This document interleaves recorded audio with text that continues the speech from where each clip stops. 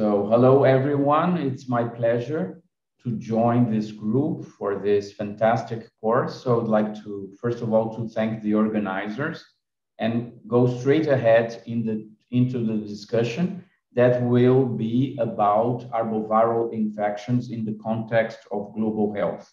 My name is Aluisio Segurado. I am professor of infectious diseases at the Faculty of Medicine of the University of Sao Paulo in Brazil. This is the outline of my presentation. We'll start talking about agroviruses, a brief overview and historical context in Latin America.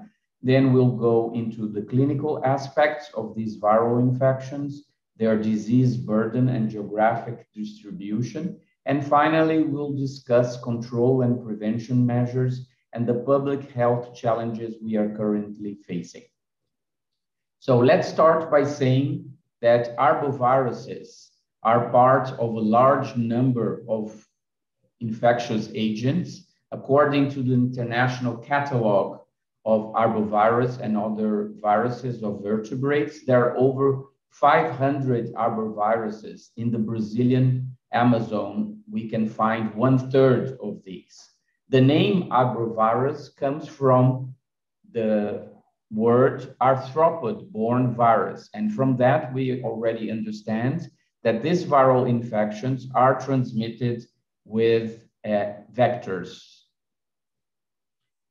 There are, as you see, there is a large number of different arboviruses that can cause human infection. We wouldn't have time to discuss all of them, so I have decided to concentrate in the arboviral infections that are currently being transmitted in Brazil, where I live. So this is the first table in which we show one of the arboviral families, Flaviviridae. This family comprises over 60 different viruses with different animal reservoirs, different vectors, and that may lead to different clinical outcomes. So let's have a quick look on those. And the ones you see in bold type are the ones that are currently being transmitted in Brazil. So as you see in the column in the right, you see that the clinical manifestations of these arboviral infections are varied. And they can include encephalitis for a number of agents, fever, rash, and arthropathy for others, and hemorrhagic fevers and hepatitis, particularly for yellow fever. So if we take only those that are circulating in Brazil, we'll have the encephalitis group, which includes the West Nile and St. Louis encephalitis, which have birds as animal reservoirs and Culex mosquitoes as vectors. We'll have Rocio encephalitis that was originally described in Brazil, which also has birds as animal reservoirs, but a different vector. And finally, we'll come to the other diseases that show up as fever, rash, and arthropathy. These are the most common arboviral infections we have been talking about in the past few years, and they include dengue, Zika, and Mayaro. They are all transmitted by Aedes aegypti mosquitoes or Aedes albopictus mosquitoes, but can also be transmitted by other sylvatic mosquitoes like Haemococcus. In contrast, the yellow fever virus has two very clear different epidemiological cycles, one which causes urban yellow fever that is transmitted by the Aedes mosquitoes, and the other, again, the sylvatic cycle that includes other mosquitoes as main vectors. It is important to highlight at this point that all these different viruses have primates as their animal reservoirs, as far as we know, except for dengue, which is not very clear what is there in nature. The other families we should not leave behind are the Toga viridi and the Bunia viridi family. And I would particularly highlight among the Toga viridi viruses, the alpha viruses, which include more than 30 different viral specimens. We would, among these, highlight the chikungunya virus, that again is transmitted by Aedes mosquitoes, has primates as animal reservoir, and causes in humans a febrile illness with rash and arthropathy. We have the group of encephalitis caused by alpha viruses that include Eastern equine encephalitis, Western equine encephalitis, and the Venezuelan equine encephalitis.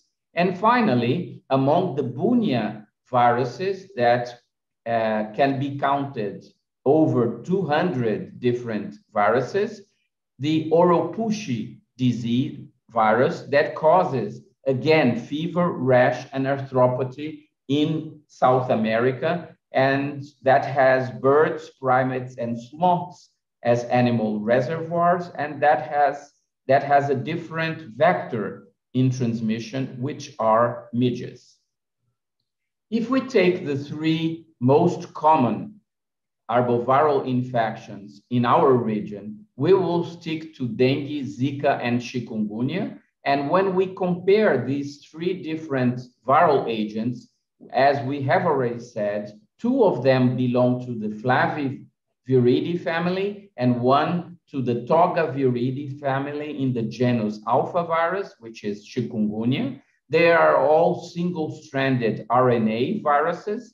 And one particular distinction that should be made is that we have 4 different serotypes for dengue virus. And in contrast, we have only 1 serotype for both Zika and chikungunya. Their viral particles are shown in electron microscopy here at the bottom. And you also see that they are similar in size. And the Flaviviridae viruses share proteins that have molecular similarities, leading to a possible cross-seroreactivity. And this does not happen between chikungunya and the other flavivirus agents. In terms of transmission, we have evidence that all 3 are transmitted by mosquito vectors of the Aedes genus, which could be Aedes aegypti or Aedes albopictus. We have evidence of mother-to-child transmission for the 3 of them, even though the rate in which this occurs may vary. We have no evidence of breastfeeding transmission. We have some evidence of blood-borne infections that are transfusion associated. And we have, as you all know, very robust evidence of the sexual transmission of Zika virus, but not of the other 2. Now, let's go back in history to say how these things have been evolving in Brazil since the 19th century. At that time, Rio de Janeiro was the national capital. And in the late 1800s and early 1900s, we were facing an important public health crisis. Just for you to have an idea, at that time in Brazil, tuberculosis was the main cause of death. And we had experienced a very severe yellow fever outbreak in a couple of years in the late 19th century, and a particular outbreak in 1850, which led to over 4,000 deaths. At that time, public health measures were put in place in order to sanitize Rio de Janeiro. And at that time, the belief was that those people who of lower socioeconomic status, many of them who were former African slaves living in very poor housing conditions in houses that were called in Portuguese cortiços, were the main problem. And those cortices were thought to be the main foci of transmission. So a number of sanitizing measures were put in place, following measures that had already been put in place in Paris some decades before, putting down those houses that had been built in poor conditions, opening wide avenues with the idea that making air circulate would be better to control the transmission of that agent, which was not known, of course, to be a virus. Other measures that were put in place included quarantine, ship disinfection, and a number of environmental interventions that had a very sharp social impact, because these populations were simply expelled from the neighborhoods where they lived, and they had to move to other areas of the city, which were uphill. And at that time, they started building their shacks in those areas, which were which was the cradle of the so-called slums, favelas, which are still there in the 21st century. So this was the result of expelling those populations from the place where they lived in the central area of the city and simply letting them on their own to find a place to live. It is also important to say that yellow fever was the very first disease in Brazil that required mandatory notification. And a famous and very important public health officer at that time was Oswaldo Cruz, that later named the foundation that was named after him, which is one of the most important biotechnology enterprises and tropical medicine research institutes in Brazil today. Oswaldo Cruz led the operation to control yellow fever in Rio de Janeiro, which was his task, and he in fact succeeded in eliminating the disease from the capital, Brazilian capital, in 4 years. Another outbreak was then going to happen in the 20th century, in the 1920s, and the same measures that had been used by Oswaldo Cruz were again repeated in an attempt to control the outbreak in the early 20th century. But at that time, public health officers recognized urban yellow fever was not the only form of the disease, and that there was a sylvatic form which was transmitted in forests, and that had different vectors as important players and had primates, non-human primates, as animal reservoirs. So this raised a very important concern that even though it would be possible to eliminate urban yellow fever if measures were sustained, it would be almost impossible to eliminate the sylvatic form. In fact, this was ended up occurring. Urban transmission was eliminated from Brazil in the 1940s after a very strong campaign to eliminate the vector, which was inspired in former malaria campaigns, so that in 1958, the Pan American Health Organization declared Brazil Aedes aegypti free. So the idea was that then we would not have the urban transmission again. However, since the eradication of the sylvatic form is impossible, there is always a remaining threat that urban yellow fever could be reintroduced in case the vector came back. What happened to the vector? Let me tell you in history what happens.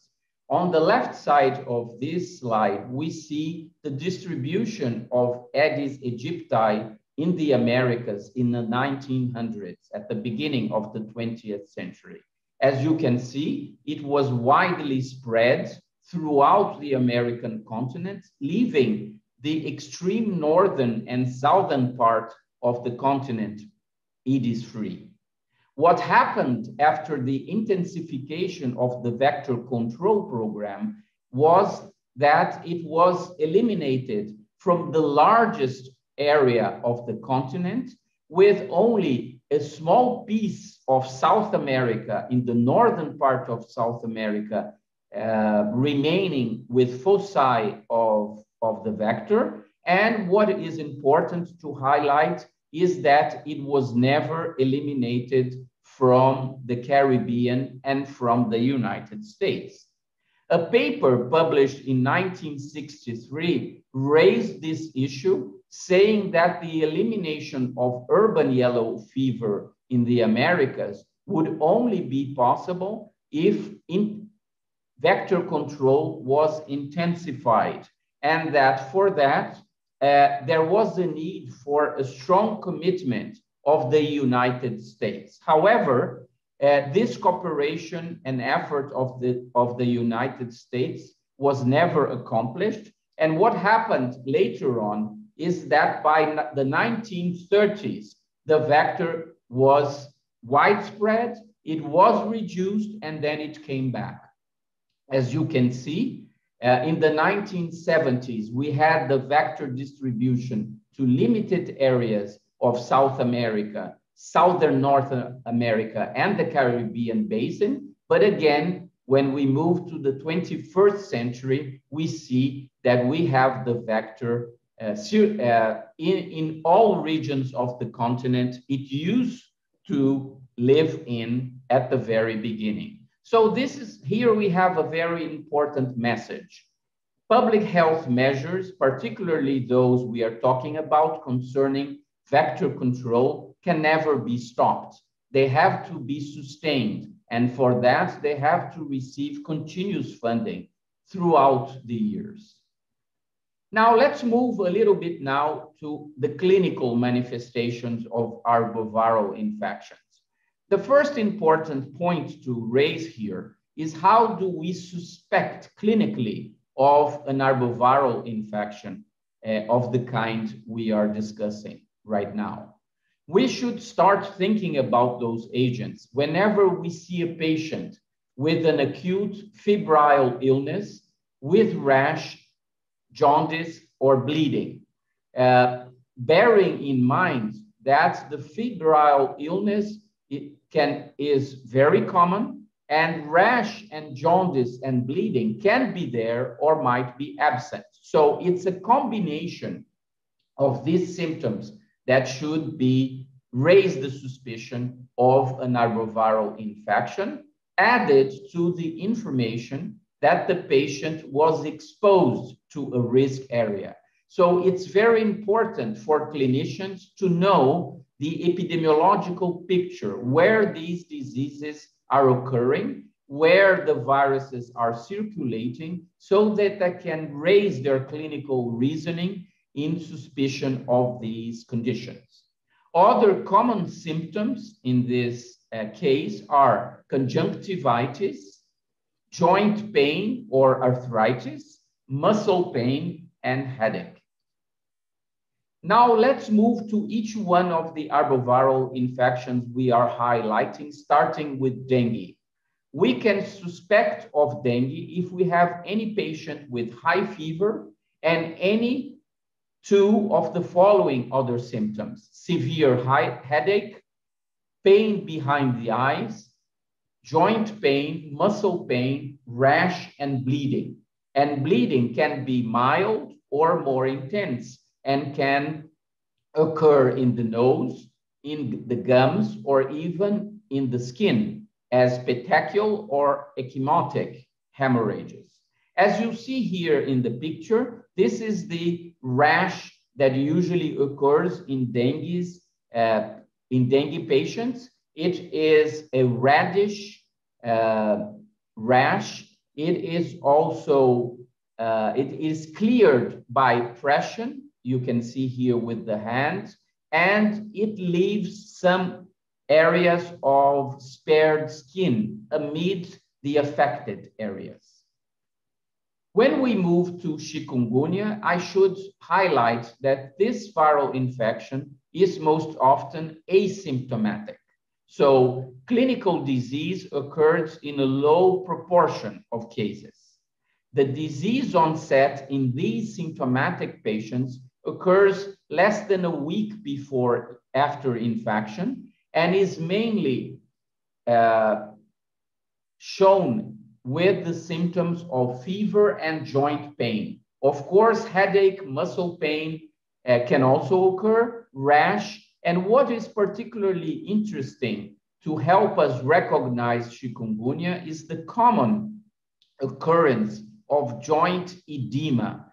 And as you see in the pictures, this edema is not limited to the joints of hands and feet, the ankle, the knees, but also progresses into the peri-joint tissue, soft tissue. So it's not just a joint edema, but it can also be an edema that affects the surrounding soft tissue.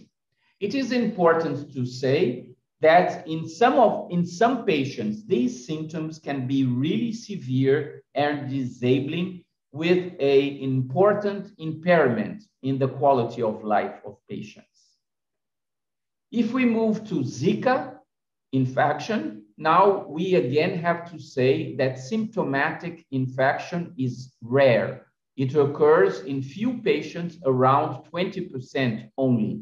And the disease onset is very sudden. It occurs few days after the infection, after the mosquito bite, and the main reported symptoms and the most common reported symptoms are rash and conjunctivitis. As you see in the picture, conjunctivitis is a hallmark of Zika infection.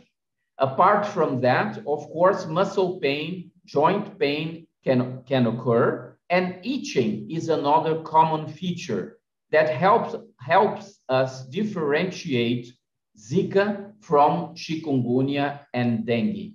Of course, we can build a table in order to say which of these particular symptoms are more common in Zika infection or in dengue infection or even in chikungunya infection. But of course, this will work when we have a large series of patients, and then we can really calculate different rates of occurrence of different symptoms.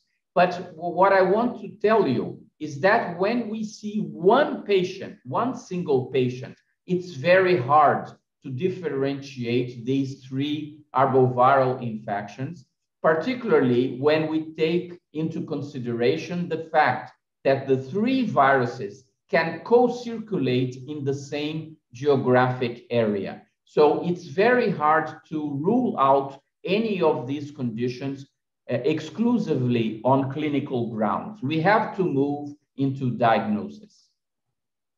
Now let's see how the diseases evolve clinically. So starting with dengue, I would say that this early febrile phase usually lasts for 3 to 6 days. And in the great majority of cases, symptoms will subside after that, except sometimes for a prolonged report of fatigue that can last for several weeks. In contrast to this course that is followed by the vast majority of cases, there are few patients that do not have clinical resolution after a week, but that rather progress into a more severe form, which is called severe dengue. It is very important for clinicians to recognize, or try at least to recognize, which patients are going to progress to severe disease. And for that, we can rely on the so-called warning signs, clinical and laboratory signs that raise the suspicion and the likelihood of adverse progression. Let me just name some of these warning signs. Low platelet counts, or a rapid decline in the number of platelets, persistent abdominal pain or vomiting, an increased hematocrit when we go for a very simple lab assessment, spontaneous mucosal bleeding, the appearance of an enlarged liver and or spleen, the occurrence of body effusions, and psychiatric or neurologic manifestations such as lethargy or restlessness. So if we have any of these conditions in our patient, alone or in combination, we should be concerned that the patient might evolve to a more severe disease, and we should recommend hospitalization for a closer monitoring and for cautious rehydration. Many of these conditions are consequent to increased vascular permeability, leading to loss of fluids from the intravascular space. And in that situation, risk of progression to shock is considerable, and this will lead to high mortality.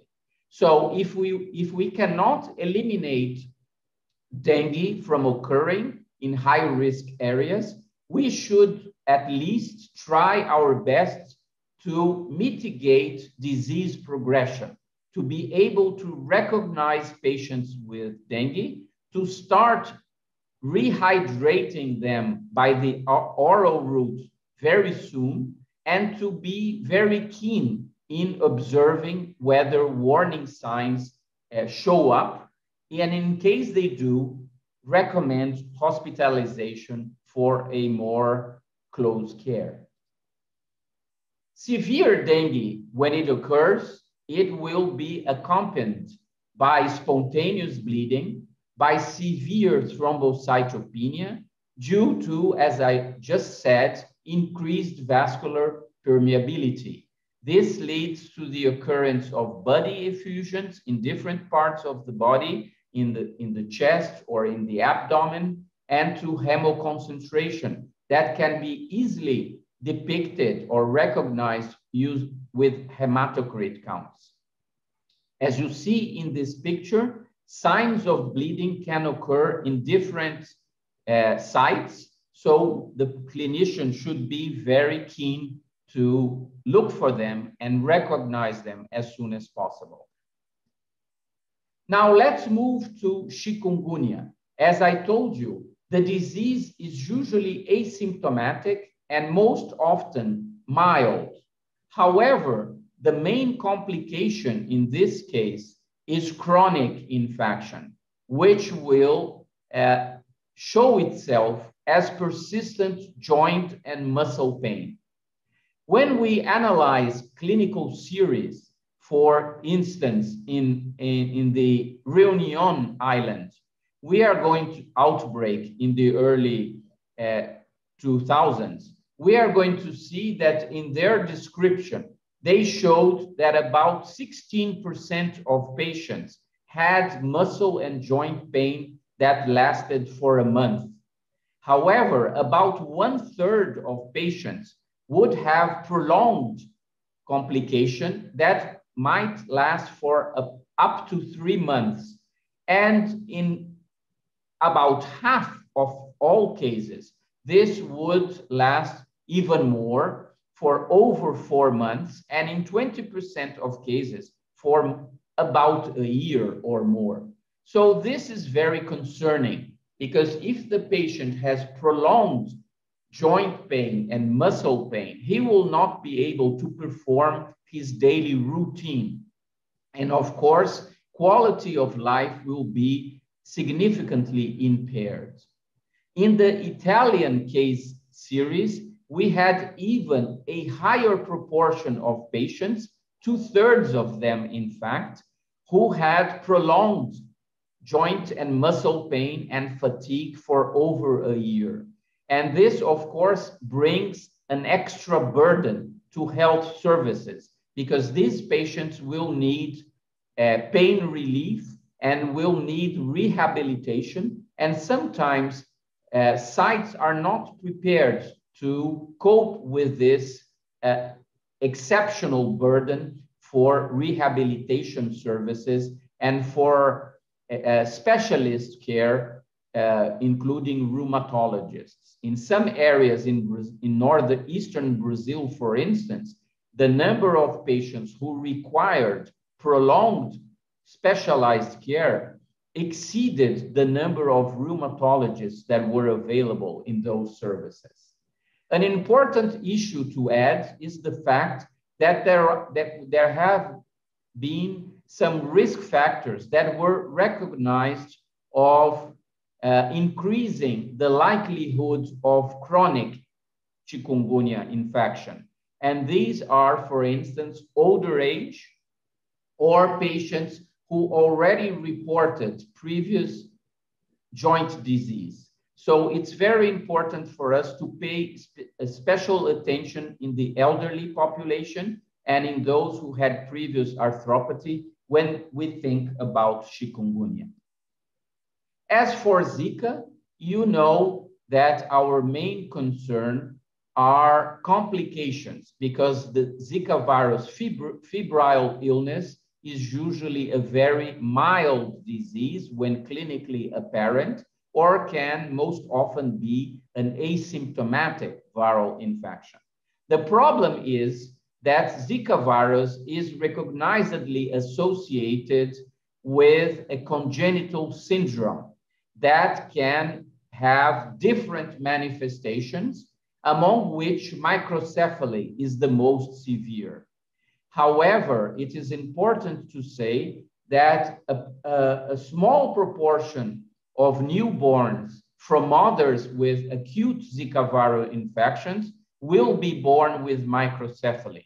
Others, in fact, may be born with milder neurologic abnormalities that will be discovered and identified later in their neurocognitive development.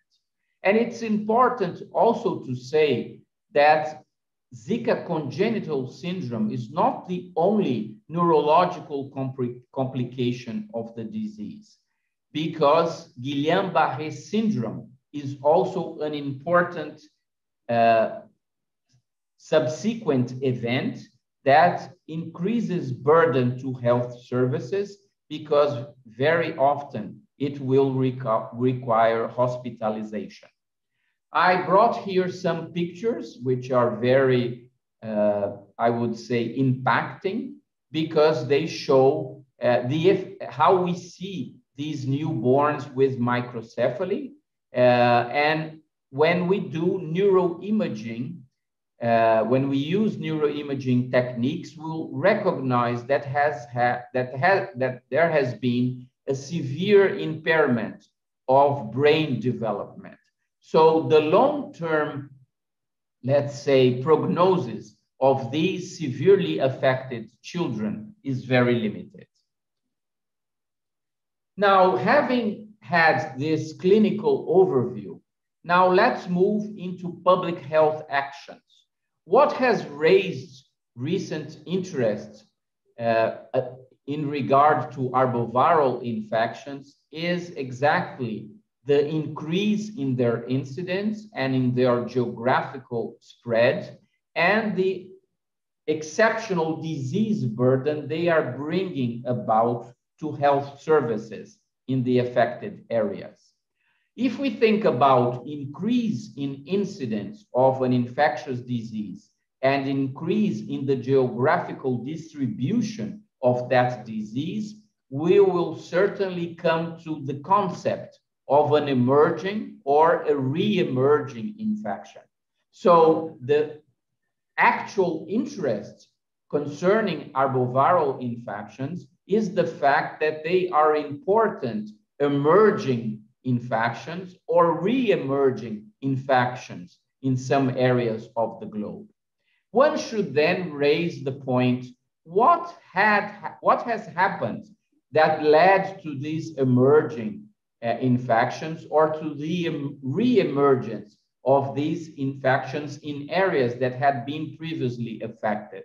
And of course, there is a long list of associated factors. It is true that we are more competent in terms of testing now, so we really diagnose a larger proportion of cases that in previous times would lie without a definition of clear diagnosis.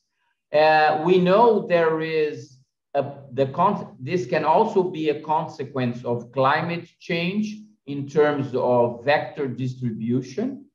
This can be a consequence of environmental damage due to unorganized urbanization process that leads to poor housing, shortage of water supplies, of waste disposal management. And of course, this has a lot to do with our behavior. Humans sometimes behave as if they don't want to help control these issues due to the vulnerability, the social vulnerability they are involved with. Human migration is also an issue. And of course, commerce and international travel has raised the possibility of these emerging and re-emerging infections be spread to areas where we have a proper ecological system to allow transmission. So if we have an area that is free from an arboviral infection currently, but that has the vector, as soon as infected humans travel to that particular destination, the situation is there for viral circulation to start. For you to have an idea, these are important maps that show the distribution of Aedes mosquitoes. On the top, we see the distribution of Aedes aegypti mosquitoes, and at the bottom, Aedes albopictus mosquitoes. And you can see that the main difference here is that Aedes albopictus is present in Southern Europe, in the Mediterranean area, and also in larger proportion in the southern United States. So this brings the risk, the actual risk of introduction or reintroduction of arboviral diseases in those particular areas. We should then say that currently more than 3 billion people live in Aedes infested regions and therefore are at risk. However, it is true that the global burden of these diseases is yet limited to some areas. So here we see the high burden, high risk areas for dengue transmission as depicted in 2014 by the WHO, which concentrates this in the tropical areas, as you see, and subtropical areas. A similar picture can be seen and recognized when we see the distribution of chikungunya virus, with the exception that the United States and Western Europe are also included in this case, and some countries in South America as well.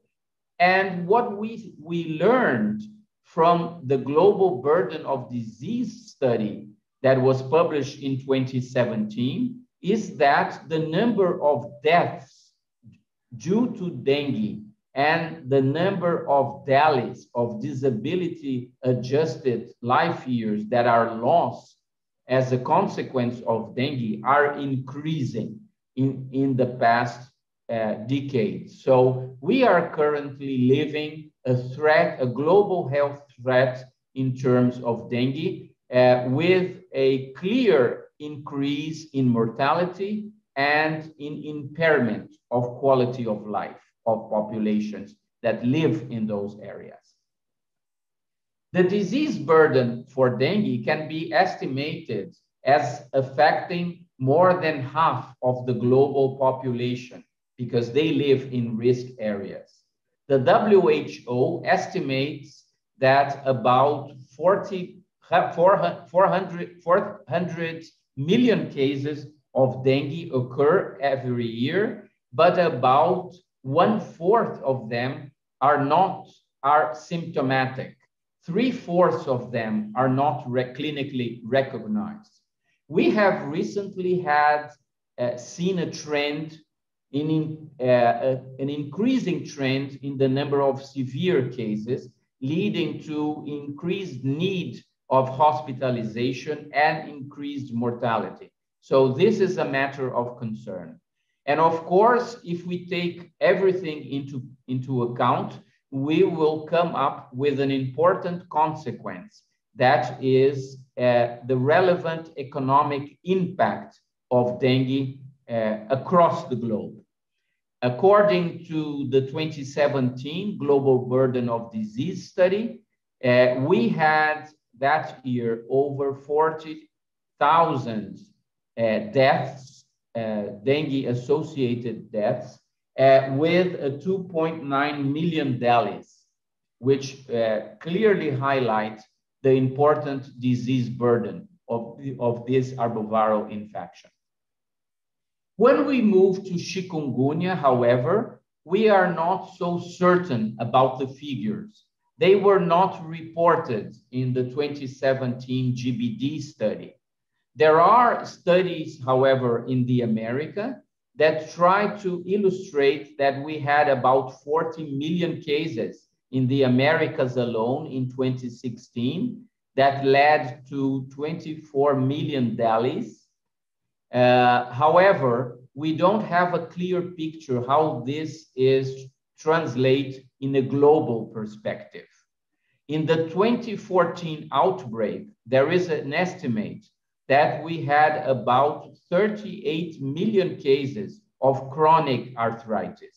And from here, we can understand the exceptional burden to health systems that comes up after a chikungunya outbreak. It is associated with impaired quality of life. And of course, this chronic disability will also be associated with important mental health issues. And therefore, an attention should be put in regard to chikungunya control. Finally, when we move to Zika, we should start by saying that this virus was originally identified in Central Africa in the 1950s, but for many, many decades, it was not reported in other areas. So it apparently was restrained to limited locations in that continent. After the 1970s, though, references to the occurrence of Zika came out in other continents. And finally, it is very important to highlight the important outbreak we had in Micronesia, more specifically on Yap Island in 2007. From that occurrence, the virus was very clearly recognized and molecularly identified. And from there, we could follow its spread in the Southern Pacific region in the beginning of the 21st century. And finally, its introduction in the Americas by 2013 and 14, when it came to Eastern Island, which is part of the Chilean territory. From there, it was now introduced and disseminated to other countries in the Americas.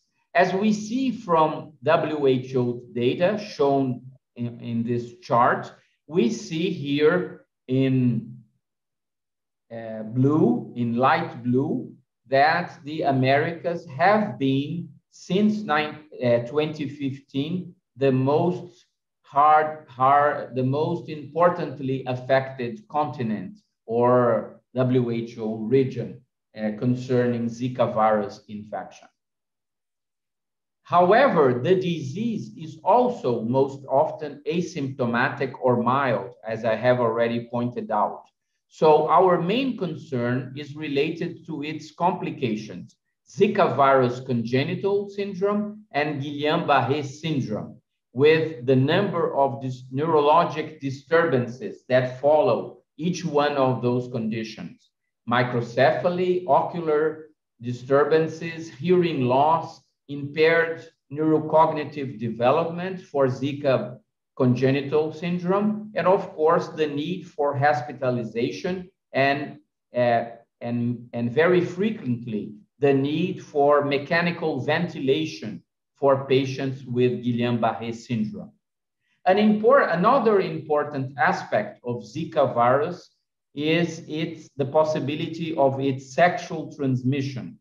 So this brings about important concerns and effects related to sexual and reproductive rights of people living in affected areas.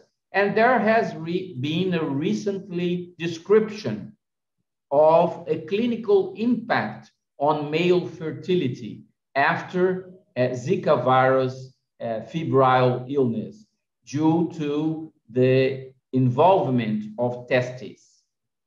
In the GBD 2017 study, there was an estimate of about 2,200 deaths lost as a consequence of Zika virus infection. So as you see here, if I can summarize, the burden of disease is relevant for the three of them, of course, with peculiar aspects for each one of them. Dengue in Latin America has been evolving in different patterns. So as you see in this picture, in different years of the 21st century, different areas of Latin America and the Caribbean region were more dramatically affected. And this has to do with the circulation of different viral serotypes and with herd immunity in the populations that live in those areas. But we can see that it has been very consistent. We have been having dengue circulation across the region throughout the years since the early 2000s. And the impact in terms of mortality due to dengue in different continents may vary from one year to the other, depending on the viral serotype, on the intensity of the severity of the outbreak, and also related to the fact that if the outbreak is affecting previously exposed patients who can have a secondary infection that can be more severe than primary infection or not. In Brazil, in the past few years, we have been hardly hit by dengue, as you see. In 2015 and 2016, this is a picture that shows the number of reported cases per week, per epidemiological week throughout the year. And as you can see here, in the years 2015 and 16, we had several weeks in the year when we had over 100,000 new cases being reported in the country. That's a very hard epidemic. In the years 2017 and 18, in contrast, we had a sharp decrease in the number of cases. And as you can see here, we are talking now not more about 100,000 cases per week, but about 10,000 cases or 12,000 cases per week or even less. And finally, in 2019, we again had an important increase that led to us being able to recognize the same figures as in the early years I described in 2019, many weeks when we had over 100,000 new cases being reported per week. So as you see, this will vary from a long time, depending on herd immunity, on the viral serotype, and other epidemiological conditions.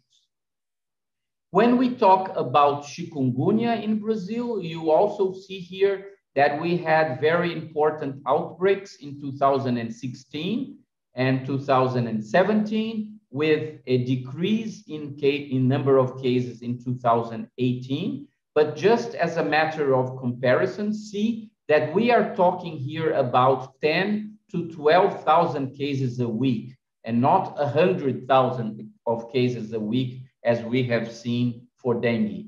And in the years 2007, in the year 2017, we again had an important outbreak, with a decrease again in 2018. And finally, again, a new important outbreak in 2019. So as you see, conditions change along the years, and this will lead to a more important outbreak or a less relevant outbreak in one particular point in time. But the fact I would like to highlight is that we have been having a sustained circulation of the virus throughout the years. For Zika virus, this is not the case. As I said, we had the very important outbreak in 2016, when in the peak of the season, of the outbreak season, we had some weeks in which we reported over 15 or 16,000 cases, but this went down very sharply in the same year and never came back in 2017 or 18. We never had more than 300 cases being reported every week, sorry. And finally, as we move to 2019 and 2020, we again are seeing this limited number of cases. So it's a fact that we have sustained transmission, but we so far have not repeated the 2016 epidemic of Zika we saw at first. In the different Latin America and Caribbean areas, we see different levels of involvement. And of course, the Southern Cone and the Andean subregions have been the most importantly affected areas as compared to the Caribbean and Central America and these parts of the Latin America and Caribbean area. One final point about Zika infection is that even though the description of cases was very important in 2015 and 2016 in particular, we now know, using genetic findings, using genome sequencing, that the virus was already circulating in the Americas a couple of years before, starting from 2012.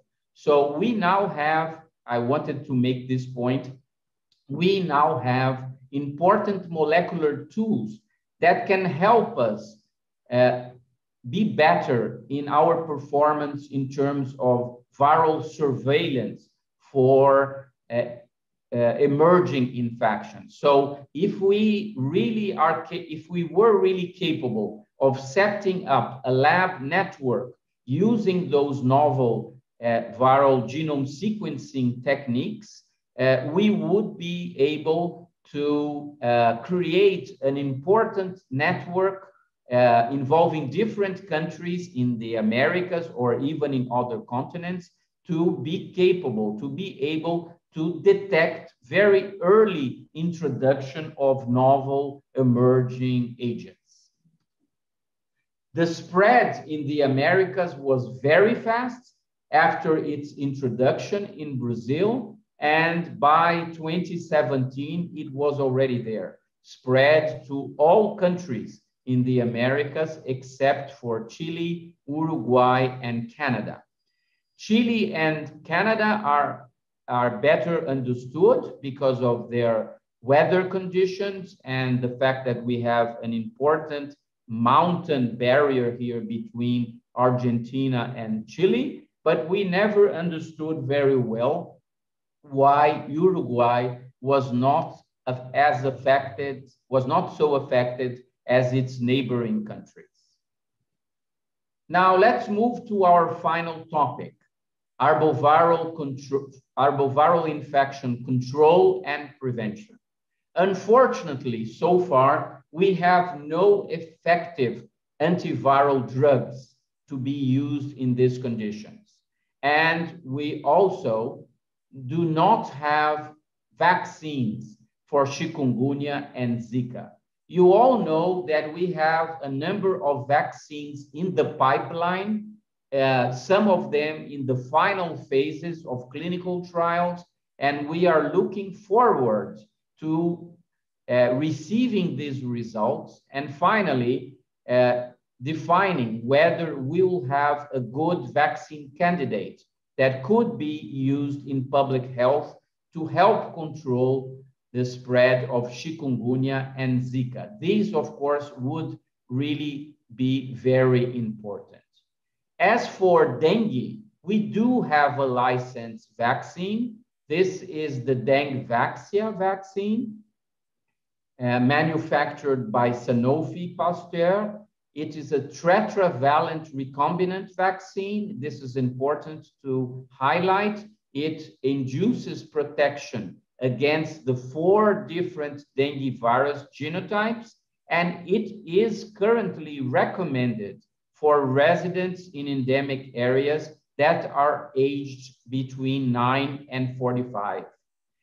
However, it is important to point out that the efficacy rates vary a lot, and that variation is related to the serotype, viral serotype we are talking about. So induction of protection is better for some serotypes as compared to others. And it's also related to the age of the vaccinee. So we have not seen a very consistent efficacy result throughout across the age groups.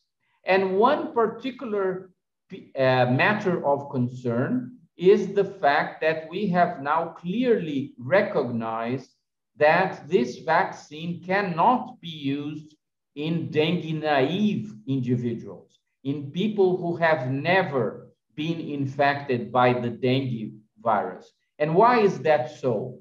It was recognized that if we vaccinate dengue-naive individuals with Dengvaxia, this vaccine will elicit an immune response, will lead to the production of antibodies, specific antibodies, but these antibodies, in case of a real dengue wild virus infection, will lead to more severe disease.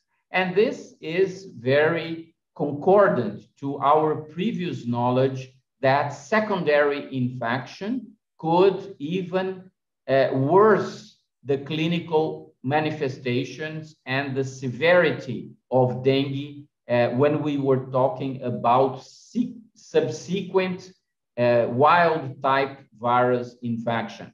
So this was again shown by the vaccine, and this is a major drawback concerning this particular vaccine. If it cannot be used in dengue-naive people, we have to have these people undergo sero-screening before they are vaccinated. And this, of course, limits its use in public health, in its wide use in public health due to additional costs. If we don't have drugs and vaccines, control will be limited to reducing exposure to the vector by using of window nets, by using of bed nets, by using of repellents, and of course, by vector control. And vector control is a very troublesome and time-consuming initiative. It requires frequent home visits for the detection of vector larvae, for the use of larvicides and elimination of all breeding sites. And by seeing this picture, you can easily realize how difficult this is, because in the human environment, we have artificially created many vector breeding sites. So we are actually contributing to the proliferation of those mosquitoes. To eliminate this possibility, or at least to mitigate this effect, we will need a very committed population, a community. So health education will play and plays a pivotal role in this initiative. We have to educate people how to manage waste, how to store water properly, to avoid the creation of new mosquito breeding sites. It's very hard to educate people, as you all know. So a special effort is being put in school children, trying to educate the next generation to adopt healthier habits and adopt healthier lives in terms of environmental health. I should not end this talk without mentioning the fact that many researchers around the globe are working with an alternative for vector control, that is the use of genetically modified mosquitoes. Mosquitoes that as a consequence of genetical modification will not be able to transmit the infection. However, the results that have been obtained so far are not very promising. So I would not put a lot of emphasis in this particular initiative at this point, because it would end up being very disappointing. Another important aspect is that it is very hard to achieve an effective vector control if we don't have other circumstances, other conditions to support vector control. It's very hard to have effective vector control in the absence of adequate sanitation, in the absence of access to piped water, in the absence of an appropriate solid waste disposal, without community participation, and without the building of a network of intersectoral collaboration. This is not something that public health officers can do on their own. We are talking about water supplies, about sanitation, about housing conditions, about the need to educate people. So this goes across the board. We need to have all these sectors being put into collaboration, bring them on board for a more effective result. As you all know, the United Nations 2030 agenda that was summarized as Sustainable Development Goals has a goal number 3, which is very ambitious, and that reads, we should ensure healthy lives and promote well-being for all at all ages. And its target 3.3 is that by 2030, we should end the epidemics of all these diseases and other communicable diseases. And here, of course, arboviral infections are included. So we have committed, our nations have committed themselves to end the epidemics of arboviral infections by 2030. But 2030 is not far ahead. It's just around the corner. So we should really engage in more coordinated action and more effective initiatives to really, if we really want to meet this particular goal. What do we need for that? We need funding. We need political will of our governmental rulers. We need an appropriate planning and implementation of public policies. We need health service integration and advocacy for these initiatives. And above all, we will need to have all these initiatives being worked with under the framework of human rights, protecting and promoting human rights of the populations that are in the risk areas of the globe. This is our final goal for 2030, but the context is not very promising. Particularly in Brazil, our socioeconomic context is of economic recession and of increased social inequality, as seen here by the Gini coefficient. So after a few years of being able to reduce social inequalities, we are now again, in the last few years, increasing social inequality, probably as a consequence of economic recession. And here I have some figures that didn't come to the time of the COVID-19 epidemic. And as we all know, COVID-19 epidemic will lay an extra burden, an extra economic burden, an extra social burden, and an extra burden to health systems that will impair even more the possibility of these economies really cleaning up all the mess that was brought as a consequence of long economic recession followed by a pandemic. So we should, to a certain point, be very concerned of how capable we will be of really achieving the 2030 goals we set for ourselves. We are living with real and actual and important challenges and threats to public health due to economic recession, increase in unemployment rates, increased social inequality, austerity measures. Governments now are reducing budgets, are being less committed with social policies, and this can end up in a tragedy in terms of control of infectious diseases.